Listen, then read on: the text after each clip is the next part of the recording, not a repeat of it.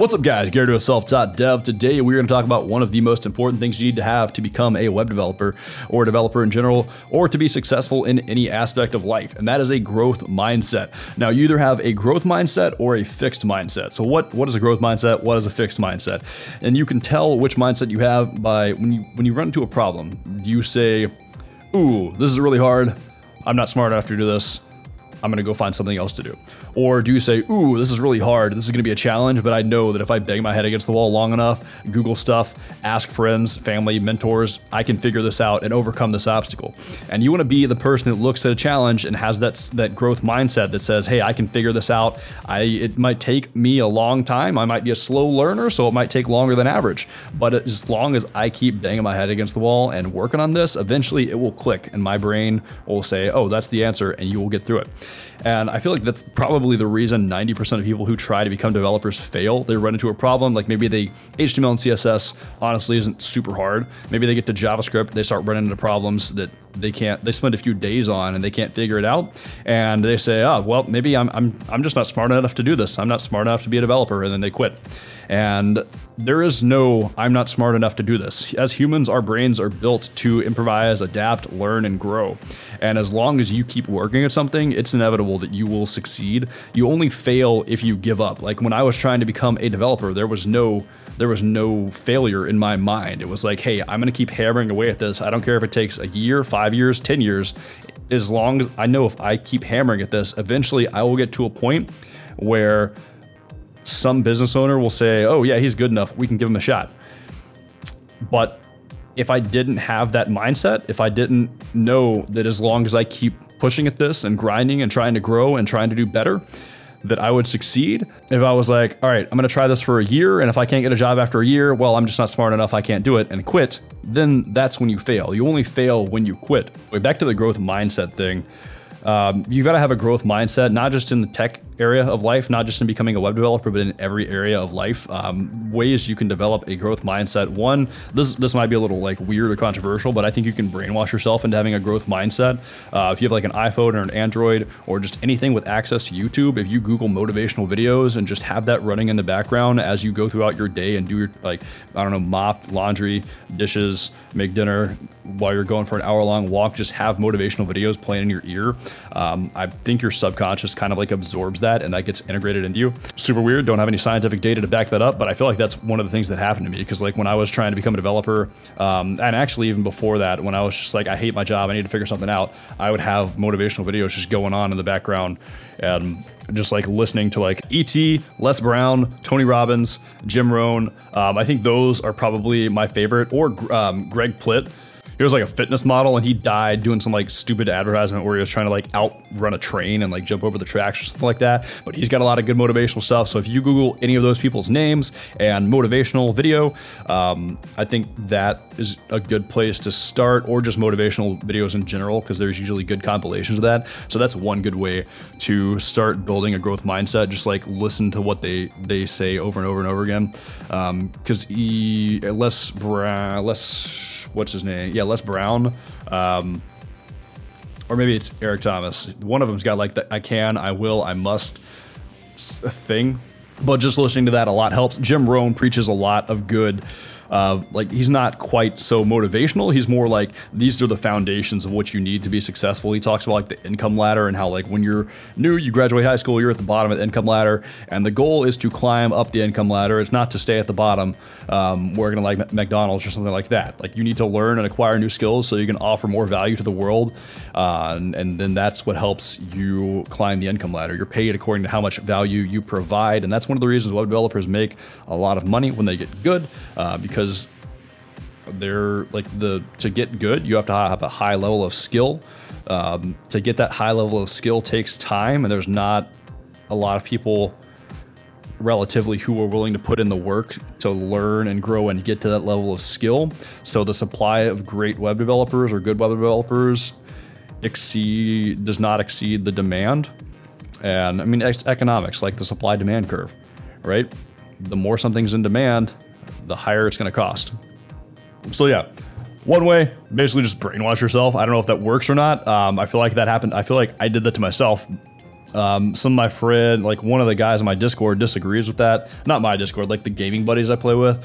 One of them disagrees with it because like he just doesn't like the word brainwash. I don't see the big deal. Like if you're gonna brainwash yourself with beliefs that are bad, like that you don't agree with, that's probably not a good thing. Like, and I feel like that happens a lot if you're at the lower end, like the lower end of the totem pole of society, like the ads that you get targeted by on the radio.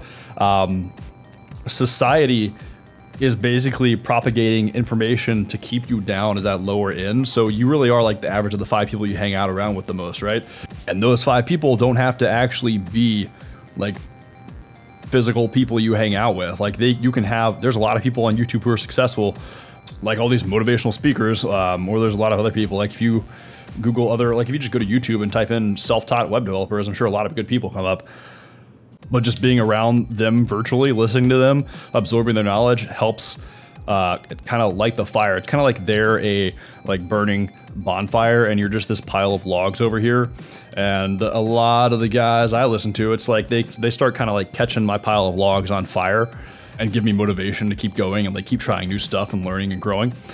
Maybe I do that for some of you guys. Maybe like seeing a guy who worked at like a call center and made like 40K, going from there to like learning how to code to working at like big financial institution for like working as a developer at like a big financial institution making 6 figures. Maybe that inspires you, gives you, or maybe some of the stuff I talk about gives you ideas, and I hope it does. That's kind of like one of the reasons I do these videos. Yeah, what else can you do to develop a growth mindset? You can do positivity challenges. Those help a lot, like making sure you focus on the positive part and not the negative part. There's something in your brain called the reticular activation system, or that might not be exactly it, it's the RAS, but that's basically determining what you focus on in life. If you've ever got a new car before, you might go to the dealership, get the car, and then you start noticing, oh wait, there are a lot of these cars out on the road. That's because before your RAS was not focused on that particular car. And now that you have one, your RAS is more focused on that car. So it's gonna notice that a lot more. Like as humans, there's way too much stimulation and too much stuff going on in our environment for us to not have a directed focus. And you have to be intentional about what you focus on, right? Like you can't just focus on the negative stuff. If you're watching the news every day, like MSNBC or CNN or Fox or whatever the other news companies are that are just propagating like negative stuff, you're gonna have a more negative mindset because you're focused on the negative, versus if you listen to motivational stuff every day, if you focus on the positive, you look at your goals in your notebook, in your journal every morning, you're like, this is what I'm gonna get done, this is the life I'm building, this is what I'm going for, you're gonna have a more positive outlook. But anyway, positivity challenge, right? So get a rubber band, basically just have that on your wrist. And then for 30 days, whenever you have a negative thought, pop the rubber band on your wrist so you get like a little hit of pain. And then you need to reframe that negative thought into a positive thought. Like maybe, what's a good example of this? The only one I can think of right now is something Jocko Willink talks about in his book. I'm blanking on the name of his book right now too. But he like puts in a request to get new, better gear for his squad, so they can be more effective in the field. And the request gets denied. And he's like, good. That's going to give us an opportunity to practice more with what we have, work on being more resourceful, and you just got to like reframe it in a positive way. You don't look at the negative. You don't say, ah, dang, we didn't get this gear. This is going to suck. Our missions are going to be horrible now.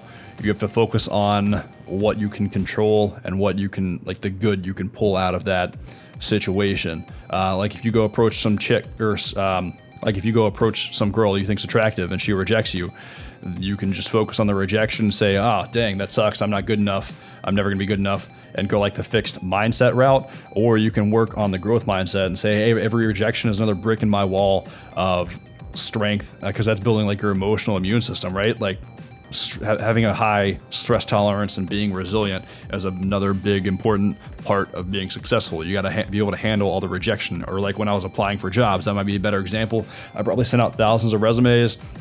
I can't tell you how many emails I got back saying, hey, thank you for applying, but we're going with somebody else. I got like 4, 5, 6 of those a day probably. I ended up with only 2 job interviews, but that's all I needed because I had got my job interview skills super sharp, which is also another thing you need to work on. Just Google how to improve your job interview skills, work on that a little bit, but I digress. So those are a few things I would recommend doing to develop a growth mindset.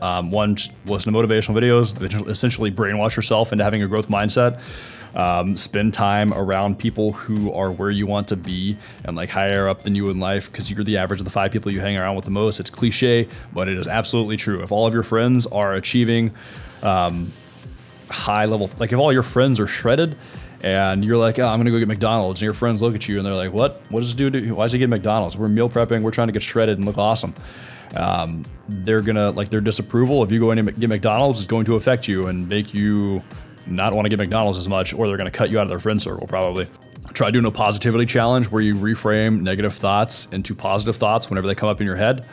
And then another quick little tidbit is also start meditating too, because meditation, it might sound like woo-woo and weird, but it helps increase blood flow to your prefrontal cortex, which is part of the brain that helps regulate your emotional control. And that's a big thing you need to have in life. And that's something that's a lot of the West, I feel like, is losing. They're more like, just be in the moment and like however you feel, like express it and whatever the hell. But you need to be able to control your emotions, right? Like that's an important part of becoming more capable in life. If somebody cuts you off on the road in the morning on your way to work, are you gonna get pissed about that and be pissed all day long? Or are you going to just let that go and say, hey, that guy probably had somewhere to get to. He's probably late for something. He's probably gonna have a bad day, but I'm not gonna let that affect me. I'm gonna have a great day still, because I'm awesome or something. Like, I don't know what else you would think to reframe that, but yeah. So I meant for this to be just a talk on having a growth mindset over a fixed mindset, but kind of turned into a dump of a bunch of random knowledge. If you got something out of this, give me a thumbs up so you do know I'm doing good stuff, and I will try to I'll try to like do more random knowledge dumps of like my mindset and like what I think about success and like growing and learning, because I'm still like, I'm nowhere near the top, or at least I'm nowhere near where I want to be.